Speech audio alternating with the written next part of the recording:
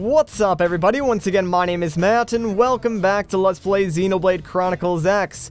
In the last episode, we completed up Chapter 6, and in this episode, well, it's finally time for us to get ourselves a Skell, but first, we need to get our Skell license, and we can do that by talking to Commander Vandam, and thankfully, it just so happens that he's right here in our very barracks. So what's going on, Vandam? Hard out there. Hey there, are you settling in alright? Getting used to life as a blade? Sure, why not? We'll confirm. Excellent, glad to hear it. I know you've been through the damn ringer lately, but you're still doing good work. Anything to ask me about? Any worries or requests?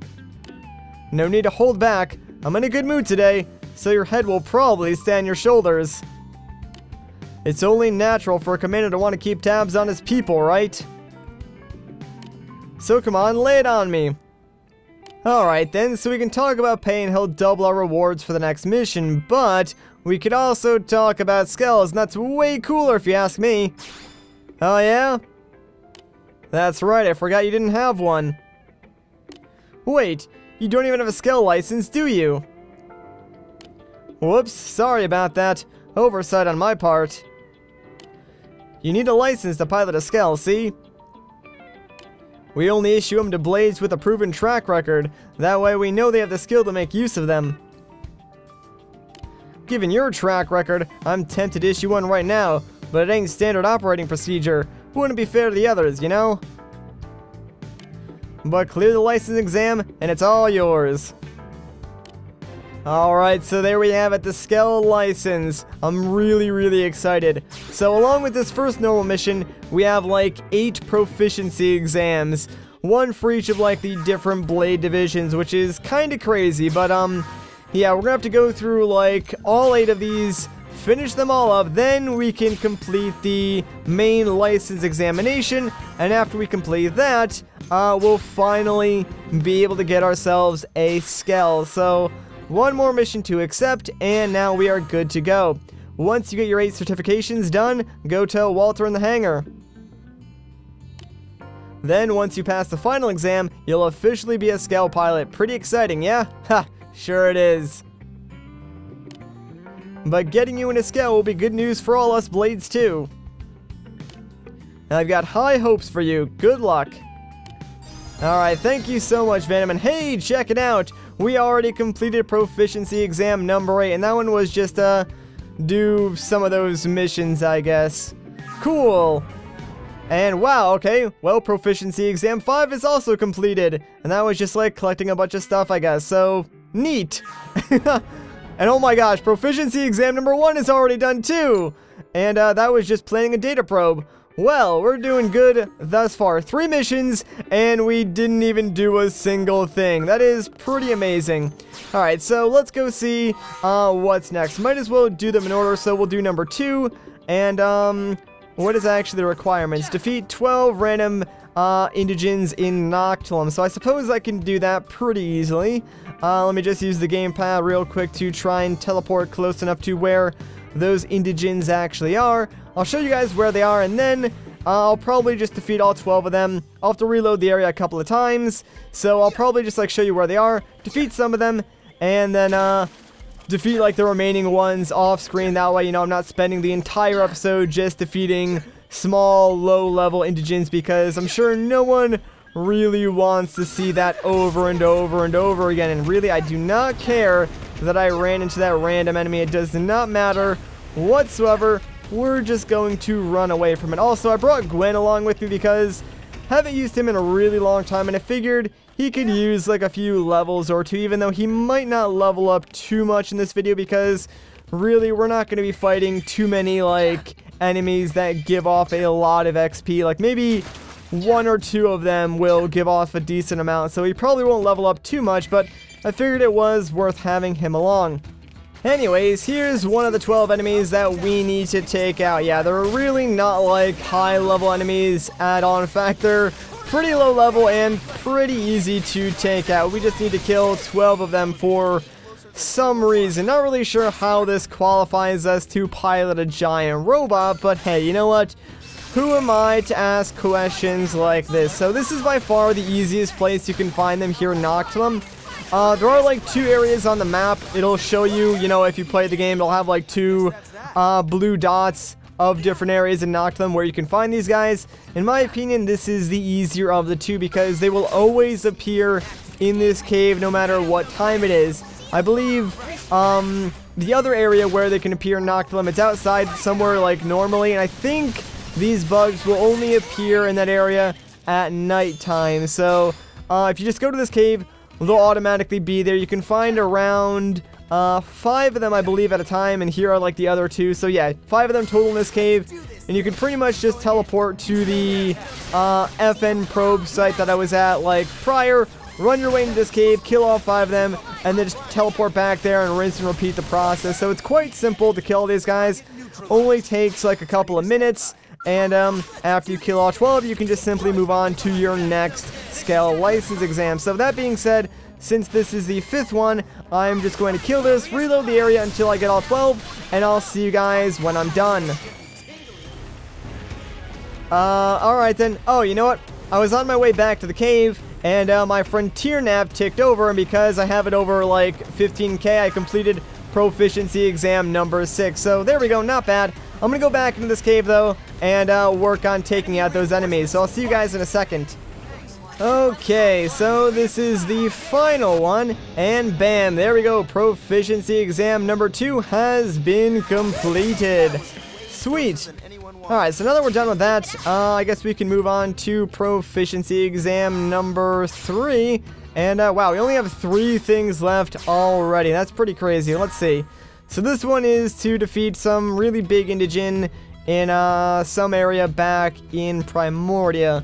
Alright, so we can do that, but the appearance of this indigen is pretty rare, as it says in the description. So I believe this is actually a tyrant enemy. If I remember correctly, since it is rare, ideally what you're going to want to do is enter this area, and because this is the first time we've discovered it, now it created a fast travel location for this specific area. So that's actually going to make this a lot easier. Since the appearance of this indigen is pretty rare, what we can do now is go close to where it spawns and see if it's there first, because obviously if it's already there, we don't want to risk like fast traveling away and you know, missing out on getting like an easy kill on this thing. But the thing is, I don't think it's actually here. Like, you would have been able to see it, because not only does it have the giant green exclamation mark above its name, it also has one of the purple clouds signifying that, you know, it is a special enemy. So yeah, let's quickly just hit the fast travel icon. That way we can teleport back into here, which reloads the area. And we'll do this a couple of times and see if he actually spawns in. Usually this doesn't take too long. Wow, we actually got super lucky. Holy crap. Second try. Like, that could not have gone any better unless, like, he was there the first try, obviously. But what I was going to say is normally this doesn't take, like, over 10 teleports, I would say, because when I was practicing for, like, all of these missions, I believe I had to teleport to this area, like, 7 times in order to get him to show up. So really, not even that bad. Like, it took maybe 5 minutes total for me to do all those teleports and get this guy to show up. So even though it is, like, a rare occasion when he shows up, you should get him to show up within a reasonable amount of time. Like, it shouldn't take you too long to get this guy to spawn in and take him out, because he really is only level 25. Like, he might seem kind of big, maybe a little dangerous, but trust me, he's really not all that bad. I'm not even, like, doing that good of a job with all my combos either, and I kind of wasted my overdrive. Now, how did he get all the way over there? What in the world happened? That is so random. I've never seen that happen before. But, yeah, so even though I'm not even, like, doing everything optimally, this guy is already almost done. So, like, maybe one more attack, and he should be out of here. There we go. Proficiency Exam 3 has been completed. Sweet. So now that that is done, let's go see what's next on the docket. Number 4. Alright, so what are we doing this time? Alright, so we just need to go find a map back in Noctilum. This is actually one of the easiest exams in this like entire mission subset, not even joking. So let me just use the gamepad to travel close to where we need to go. Now that we're here, all we have to do is walk right over to this cliffside and jump all the way down. Yeah, that's literally all there is to it. Like, I'm not even joking. This one is as simple can be. So, there is this field action thing, like, directly in front of us. And as soon as we open this up, we will complete the mission. And it's mechanical level 1, so, like, no matter what, you'll be able to complete this. Like, you don't even have to, like, level up this skill at all just to do this. So, yeah, pretty simple. That being said, only Proficiency Exam 7 and the main exam remains. So for this one, we gotta go back to Division Drive, talk to some guy, and get like an experimental weapon, and give him some weapon test data by like hunting some indigents. So let's travel back to New LA. That way we can get this done ASAP. So, let's see. I believe this guy is over here. His like green question or exclamation mark popped up like for a second. So, yeah, let's head over here, talk to him, and get that experimental weapon. Greetings, you must be the one undergoing the Skell license examination. I work with the outfitters in product testing. I have 3 weapons for you today. You will use one of them to hunt indigents. Remote weapon usage monitoring is a crucial source of data for arms manufacturers. Your cooperation in this process is most appreciated. Trust me, dude, I'm not doing this for you. I'm doing it for me so I can get myself this Skell. Anyway, so he gave us 3 trial weapons. The trial sword, the trial assault rifle, and the trial knife, I believe. So we need to go and equip at least one of those, and I believe, yeah, my character can use the trial assault rifle. It's not a very good weapon, but I rarely use my assault rifle anyway, so I'll just equip it. And that'll be that. Like, it doesn't really matter if we use it or not while hunting these indigents. We just need to have it equipped on at least one of our characters that's currently in our party. So now that that is out of the way, let's fast travel close to where these indigents actually are, and then we can hunt them. So basically, we need to take out 3 of these giant Grex enemies, which are pretty close to this fast travel location. Shouldn't take us too long to get that. They're actually in a couple of different places here in Primordia, but again, this is like the fastest one that I can get to right now. I believe the other ones are close to another like probe site. Problem is, I haven't actually planted that probe yet, so I'm not really sure if it would be like faster to find that probe site and then teleport there to find the Grexes. But whatever, so this is what I have access to right now. I'll very quickly just like show you where they are in relation to where we fast travel to, because we will have to like reload this area since I believe there's only 2 Grexes in this area, and obviously we need to kill a total of 3, so kind of annoying, but not really that big of a deal. Alright, so since we got that field action, let's just head up here, and wouldn't you look at that, there's the 2 Grexes that we need to fight. So let's begin taking them out and do what we do best, which I guess is just like, you know, the slow extinction of the native inhabitants of Mira, because that's really all we've been doing. It's like just been killing random indigents left and right. But I mean, hey, if we didn't kill them, someone else would. So yeah, it's a job that needs to be done, and I'm gonna do it. Anyways, I do need to reload the area, so I'm gonna do that, and I'll see you guys once I kill the last Grex that we need. Alright, so there we go. Mission 7, or Proficiency Exam 7, has been completed, and I believe that was the last thing that we needed to do, considering number 8 was completed like the second we picked it up. So, let me just deal with this jerk who still wants to fight us for no good reason. And after he's gone, we'll travel back to New LA, complete the final examination, and finally get ourselves a Skell. Oh man, I'm so excited, man. A giant robot, like one of the reasons that I wanted to play this game to begin with, and I'm finally about to get one, even though it's been like months after this game has come out and people have like already beaten it, and they got their Skells like the day the game came out. But whatever, I'm finally getting one now. So let's head over to the hangar back in New LA and find this character that we need to talk to. There you are. Hello, Walter. I'm ready for my final exam. Commander Random told me you'd be stopping by to take the Skell license exam. Do you have your certifications from the proficiency exams? I sure do. There you go, buddy. Yep, looks like a full set. Nice work. We're ready for the final exam. No need to stress, though. It's a simple verbal quiz. We had you run missions for each of the 8 divisions, and there's a reason for that. Care to guess what it might be? Okay, so we can deduce insights to better understand how each role plays within Blade, or we can joke and say Vandom was like hazing us or something. Let's deduce because I believe that's the correct answer. Excellent, now you've got a feel for each one's particular flavor. Hopefully that's given you a few ideas of how you can put a Skell to use. Anyway, that's one reason, but there's another. There aren't exactly enough Skells to go around all of the divisions. Sometimes situations arise where people have to cross division lines and to cooperate to get things done. For efficiency's sake, it's important that everyone knows how the other divisions work. Make sense? Sure does, my man. Good. Then you are now cleared to own and operate a Skell. Hooray! I'll authorize your license now. I also get to share some good news. Looks like you're being given a free Skell. Compliments of Vandom. Heck yeah! It's parked in the hangar in the back. Go introduce yourself and give it a test ride. Oh, you know I will. Alright, so I guess we can either thank him for his help, or we can provoke him and ask that like everyone in our party gets a free Skell, but that doesn't work, so let's just be thankful. Just doing my job, really. Vandom is the one you should be thanking. He must expect big things from you. It's a rare day a rookie pilot gets issued a Skell free of charge. I look forward to seeing what you do with it. Alright.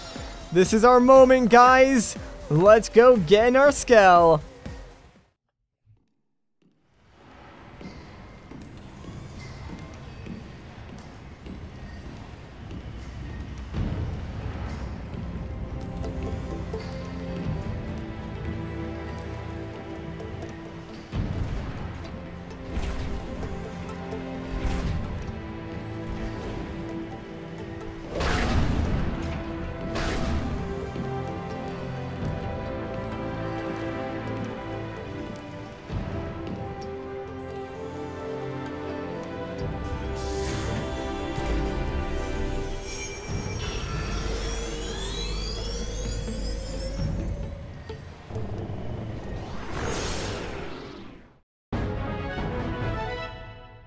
And there we go. The Skell license mission has been completed.